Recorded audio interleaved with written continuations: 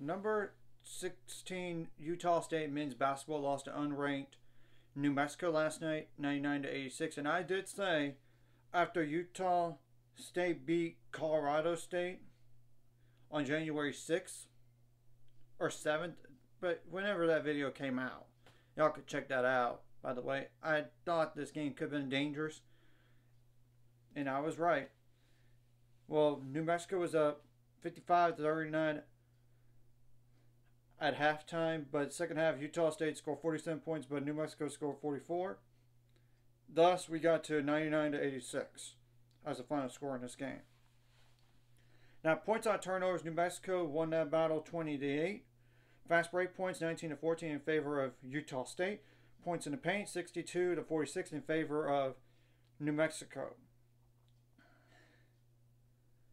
And I will go over all the other stats here in this game. First of all, Utah State didn't shoot the ball bad. I mean, 44.1% from the field on 68 attempts. 23.5% on threes, though, on 17 attempts. That has to be better. 73.3% on free throws on 30 attempts. 40 rebounds, 17 of those offensive, 14 assists, 2 steals, 6 blocks, 14 turnovers, 14 fouls, and 19 points off the bench, and 5 double-digit scores that combined for 80 points. Yeah, because everybody else was 4 or less, so I added those 2 players up. 4 plus 2, that's 6, so yeah, it's 80. Now, New Mexico did have 22 points off the bench and 6 double-digit scores that combined for 89 points. And they also have one other player with 6 or more points with just 6. I mean, that's pretty good balance offensively. And like I said, 22, and if I haven't mentioned this, I apologize. 22 points off the bench, and New Mexico shot the ball too good, 57.4% from the field on 68 attempts. So it took the same amount of shots, but they made more, obviously. 26.3% from the three-point line on 19 attempts, 94.1% on the free throw line on 17 attempts. So the three-point shooting could be a little bit better, but after that, it's pretty good. I mean, 32 rebounds, 5 of those offensive. I know you didn't get as many rebounds in this game, but you made more shots, clearly. And 21 assists, 12 steals, 10 blocks, 7 turnovers, 22 fouls. So with these two teams that are going forward.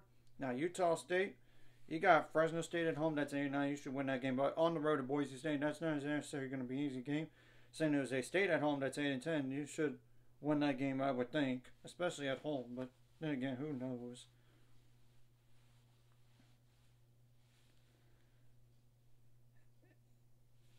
And you got San Diego State on the road, but they were ranked. Now they're not, but still, that's a good basketball team.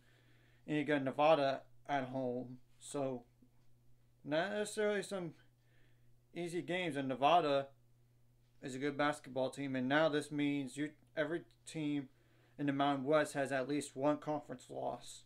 By the way, it's literally Utah State, San Diego State, Boise State, and Nevada that have only one conference loss up to this point. Now, what does New Mexico have in the next 5 games? And I did say after that San Diego State game for New Mexico that they could potentially beat Utah State. And it happened to be that way. You got on the road to Air Force now, and you're on the road to San Jose State. You should not lose both of those games. You shouldn't, or else it would be bad loss. But then again, who knows what happens? You got Nevada at home.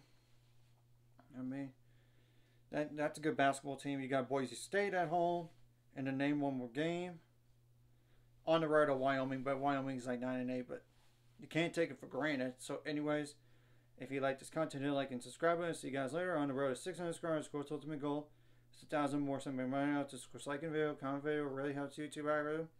So more people can see it. Sharing the video does help as well. So more people can watch. And if you're watching and not subscribed, hit subscribe button. It's free. Hit the notification bell as well.